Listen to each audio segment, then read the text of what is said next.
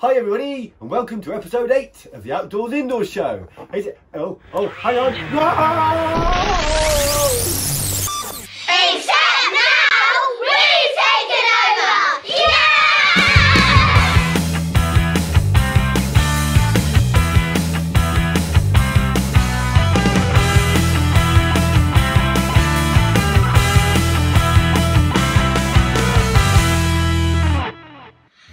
Why is the Incredible Hulk such a good gardener? Because he's got green fingers. This is our look at the gardens.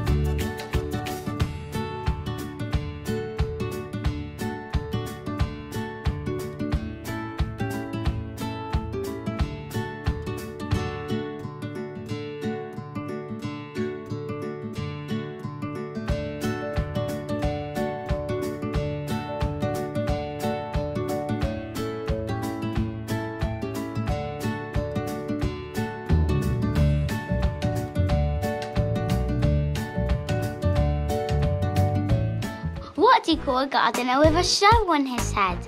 I don't know. What do you call a gardener with a shovel on his head? Doug.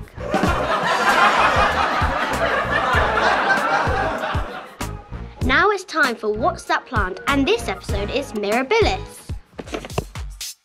What's that plant? The Mirabilis. Mirabilis is a perennial herb found in tropical and subtropical regions and also found in our school gardens. The full name is Mirabilis shalapa, but they're often called the 4 o'clock plant. Why are they called 4 o'clocks? Because the flowers of this plant do not usually open until late afternoon or at dusk. The Mirabilis is native to Mexico and is one of the species reported as growing in Aztec gardens in the Chronicles of the Conquest of Mexico.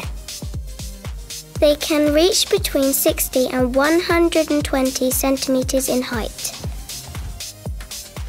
The Mirabilis is very poisonous to cats, dogs, and beetles. They bloom from summer until the end of autumn, and the leaves are eaten by aphids. They produce a black seed which can easily be collected and planted again for next year. We have white, yellow, pink, purple, and red ones growing in the school gardens. Mirabilis! Why did the gardener quit his job? Because his salary wasn't enough! We've got 2 special episodes of the Bird of the Week. The first one is the magpie.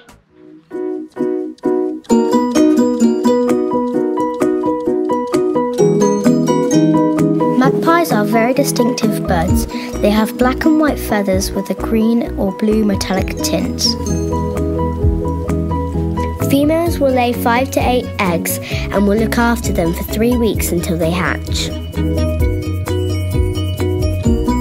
Magpies are very intelligent birds and recognise their own reflection in a mirror.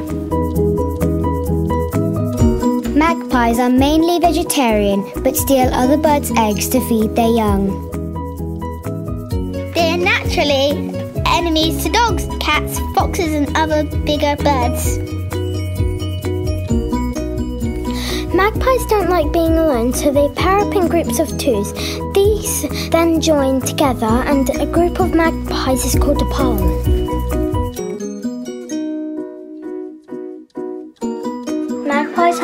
poor eyesight and they mistake anything shiny as food. When they get to their nest, they see it isn't food, then they leave it in the nest as it's rubbish.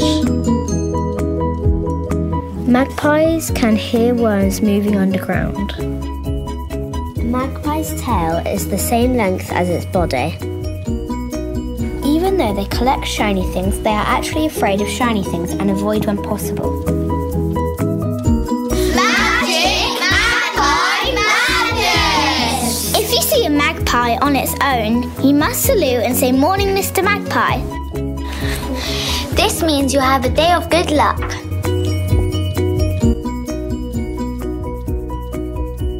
Magpies are fortune tellers. See how many are on a group and sing the following rhyme to work out what life has in store for you. 1 for sorrow, 2 for joy, 3 for a girl and 4 for a boy, 5 for silver, 6 for gold, 7 for a secret never to be told, 8 for a wish, 9 for a kiss, 10 for a bird you must not miss. Tune in for the next exciting episode of the Outdoors Indoors show. In the meantime, good luck spotting magpies.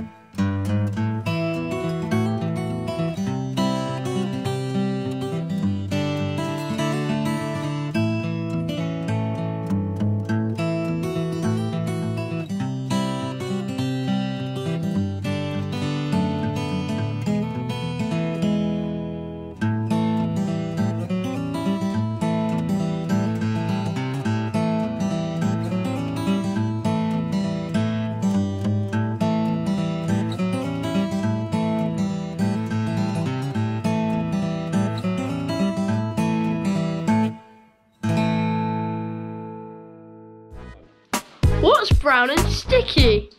A stick! And now, our second bird of the week, it's the starling. The starling is smaller than blackbirds, with a short tail, pointed head, triangular wings, and look black from a distance. When seen closer, they are very glossy with a sheen of purple and greens. Their flight is fast and direct, and they walk and run confidently on the ground. Still one of the most common garden birds. However, its decline elsewhere makes it a red list species. Super starling facts. They eat worms and fruit. Their length is 21 centimetres. Their weight is 75 to 90 grams. Their wingspan is 37 to 42 centimetres. Population in the UK is 1.8 million and their lifespan is 2 to 3 years. Silly starling jokes. How do starlings stay fit? Worm-ups. What did the tree say to the starling? Leave me alone. What starling movie won an Oscar? Lord of the Wings. What do you give a sick starling? Treatment. What did the starling say when he was cold? Bird.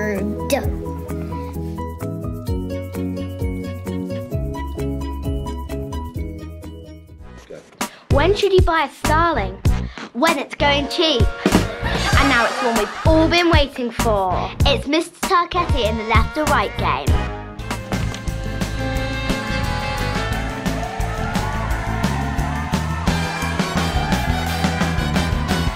Hello everybody and welcome to the left or right game.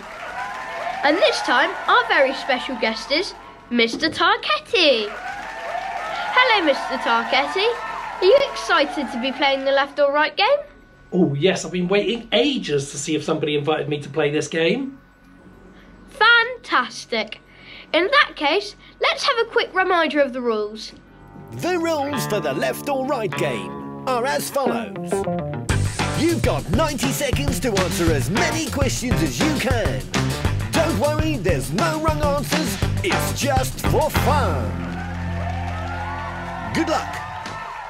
Does that all make sense? Yeah, I think I understand the rules. In that case, I'm going to add 90 seconds to the timer and let's play. Left or right? Left. Dog or cat? Dog. James Bond or Harry Potter? Harry Potter. Buttercup or dandelions? Buttercup. Bed or sofa? Bed. Grumpy or happy? Always grumpy. Tea or coffee? Coffee. iPad or phone? iPad. KFC or McDonald's? KFC. Monday or Tuesday? Tuesday. Cabbage or sprouts? Sprouts. Monopoly or Scrabble? Scrabble. Junk food or vegetables? Vegetables. Toilet or chair? Chair. Question or answer? Question. Cabbage or banana? Banana. Spring or autumn? Autumn. Snake or spider? Ooh, spider. Night or day? Night. England or Bournemouth? Ooh, Bournemouth. Birds or bats? Birds, definitely. Chelsea or Man United? Ooh, Chelsea, I suppose. Scone or scone? Scone. Concord or typhoon? Typhoon. Dawn or dusk? Dusk. Maths or topic? Maths. Milk chocolate or dark chocolate? Ooh, milk chocolate. And that's your time, I'm afraid, Mr. Tarketti. Well done. You scored 27 points, which puts you in joint second place. Thank you very much for playing the left or right game. Did you enjoy yourself? Yes, I had a blast. That's great. Well, thank you very much for playing. Bye. Bye, thanks for watching.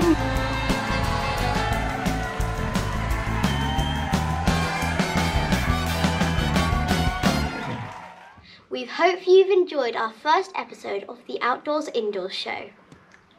And we'd like to wish you all a very Merry Christmas! See you next time.